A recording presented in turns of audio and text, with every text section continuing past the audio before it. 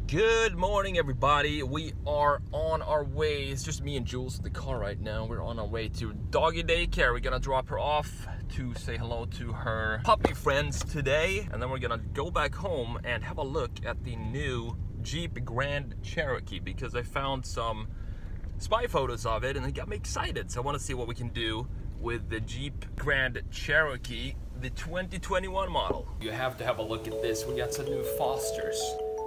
Hi. Good morning. Are you hungry? Let's get you some food.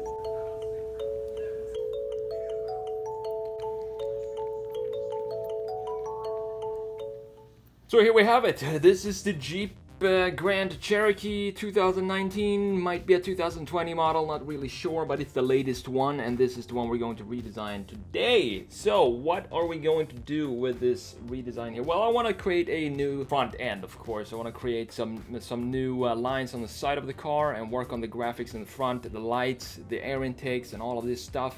Because this, to me, it's a good looking car. It looks very solid, looks very soccer mom SUV type. But what I want to do in this video is to create a Jeep Grand Cherokee that I would personally drive. So what does that mean specifically? Well, we are going to, these wheels just, first of all, these are the ones that pop up. When I first saw this image, they need to go. We need to have some cooler wheels on there, obviously. For the rest of the front, we're going to change and redesign the front. So it's going to be like, think of it as a 2021 Jeep Grand Cherokee SRT8. That's the feeling that we're going with here. Going to change the headlights, going to make the grille. This, to me, these 7 slots here, they're such a big part of what Jeep is and the identity of Jeep, so I want to have it be more pronounced in the front. We do it by extending the height of this grille, so I want these slots to go down somewhere to this point right here, and that way it's more pronounced and kind of sets this Jeep Grand Cherokee apart from other SUVs with the similar grille volumes. We want to have it be big. As soon as you see it, you want to know that it's a Jeep. And then we're going to play around with the hood here as well. You see that this has a curvature here that goes around the hood. I want to keep this curvature and I want to make that more pronounced as well, because if you think of it this way, the Jeep is like one of these brands that still has the original ruggedness feeling to it with the Wrangler, of course. So I want to take some of that ruggedness into these more civilized sedan, if you want to call it that. And we do that by adding details such as some more pronounced chamfers in the hood right here, and have this kind of half circle in the hood, something like that, and make it more sharp. And then another thing I want to add to add some confidence to the body and the side of the car is to raise the shoulder line. So I want to have this line right here that goes there. I want to have that connect to the end, to the corner of the headlight, and then through the handles of the car and to this point back here. So I want to bring that up and give it more powerful stance. If you look at it from the rear and from the front, you're gonna see the shoulder lines kind of tilt up earlier than have a sloping side to it, if that makes sense. Another change we're going to make is this part right here, and the whole front bumper, the whole front in general, we're gonna redesign it and create something cool. Another thing we're going to change is these lights down here and the air intake down here. This is obviously a fake air intake. You can see that because there are no holes in there. But what we're gonna make is some new graphics down here, and in general just change the whole front of the car, the bumper, the lights, the grille. The lower part, I want to break this line up here because to me it's too long of a line where nothing goes on, so I kind of want to break it up here, and also have some graphics inside of the bumper to make it more interesting to look at, because right now, as you can see, I don't know if you've seen my first Porsche 911 992 video with the 3 lines in the rear. When you have 3 parallel lines like that, it just it gets boring. There's nothing going on in the graphics of the front. So what I want to do with these 3 lines here, this is line number 1, line number 2, and line number 3, and they have the exact same distance between them as well. So we gotta kind of have to break that up in some ways and add some graphics to those lines and break them up with some chamfers or whatever we can come up with to make it look nice. With that said, let's jump into the redesign. Let's get to work. Let's see what we can do with this Grand Cherokee.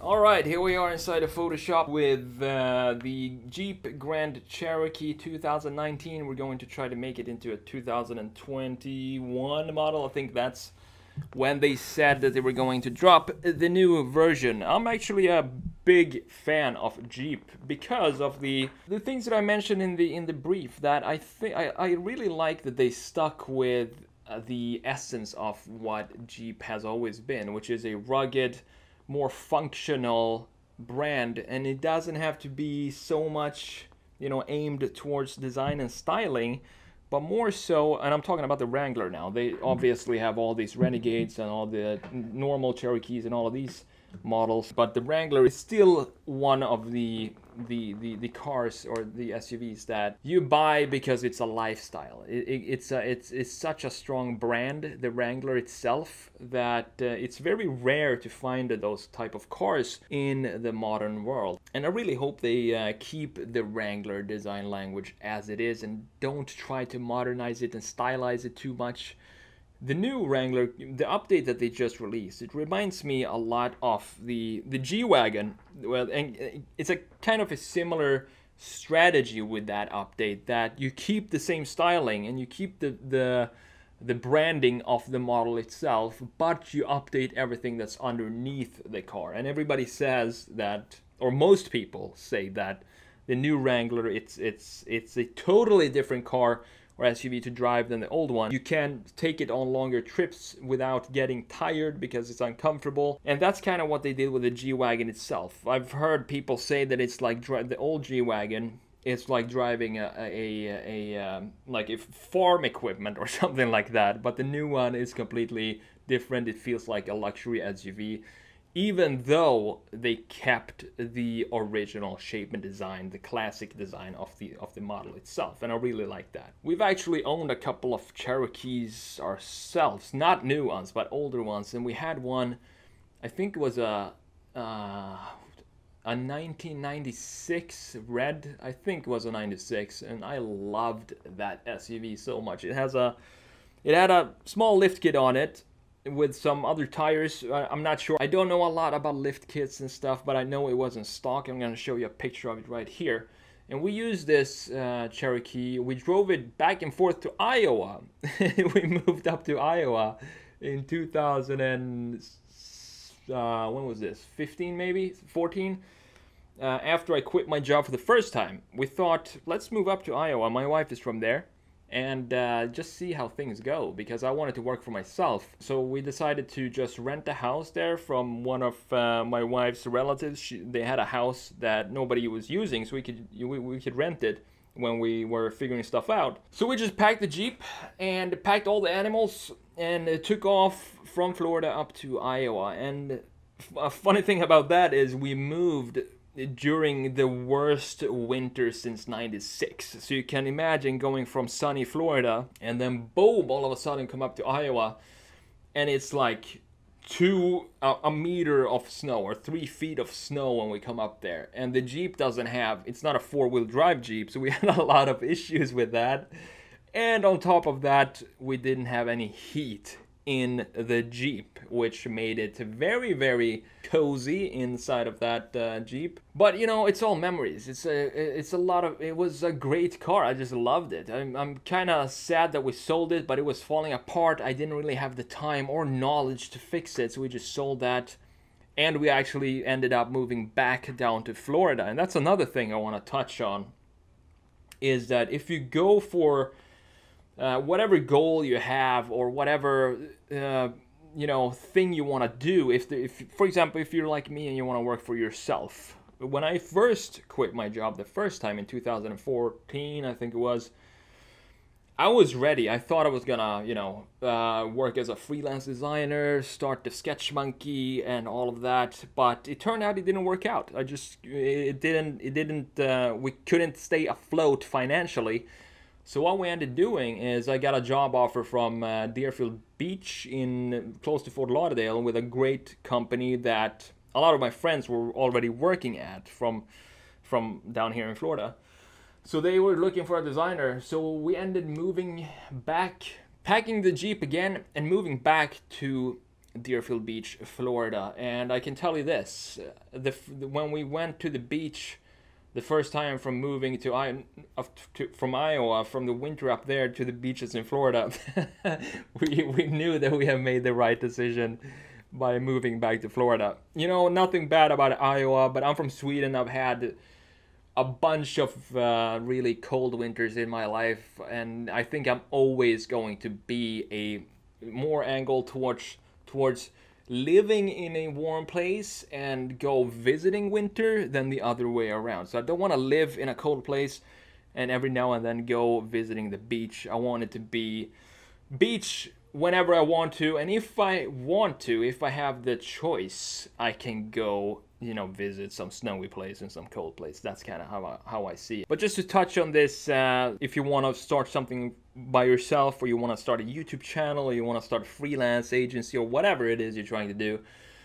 the first time you do it, you are most likely not, I'm not saying you're not going to succeed, but you're most likely going to face challenges that you didn't expect.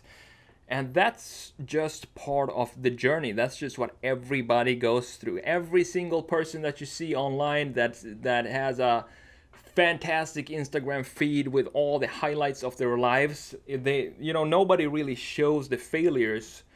But it was a stressful time. We moved up there and we had the house, and I was really trying to get some projects in, some design projects, and getting the Sketch Monkey up and running and all of this. But I'm really happy it didn't work out, because that gave us the chance to move back to Florida, and I'm really happy for that. And also I'm happy for the experience that I had on that other second company that I worked at, because it was a great company to work for. Even though I always, after just a few months there, I started to feel like, all right, this is just temporary. I really want to work for myself and do something on my own. But I'm grateful for this opportunity to work here now, so I'm gonna plan it better this time and do it again, but in a couple of years' time. And that's what happened in 2016 when I quit my job for the second time. And this time it went a lot better, because I had the experience from the first time. I knew what challenges I was going to face, and I knew how to face them in a more effective way. I'm still not where I want to be. I don't think I've ever going to be where I want to be, because if you think of it like this, if you have a goal and you reach the goal and you're satisfied, then like why, what else is there to push forward for? I think you should always have goals, and when you reach the goals, you should always set a higher goal to reach for, because that's what makes it exciting. If you don't have a goal and you're just doing things for not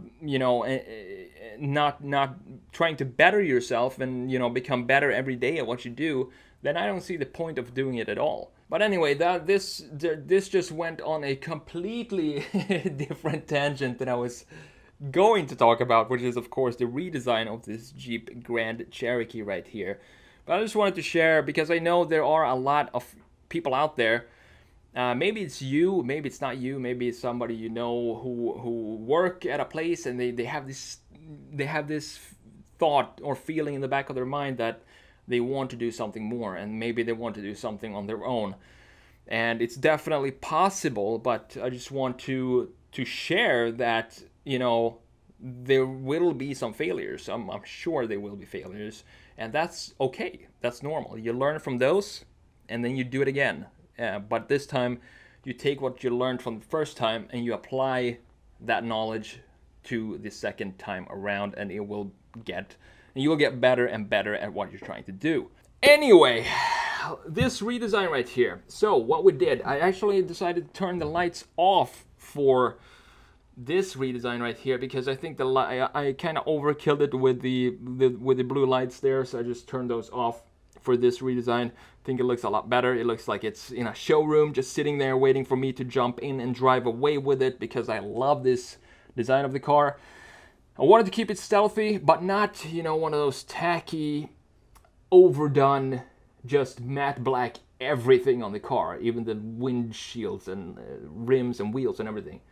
I wanted to keep it kind of stealthy, but at the same time classy, keep some parts glossy and some parts matte, and not just wrap the whole car in matte black. Just have it be a little bit more interesting than that. That was the goal, and I think it turned out really cool. I love this design.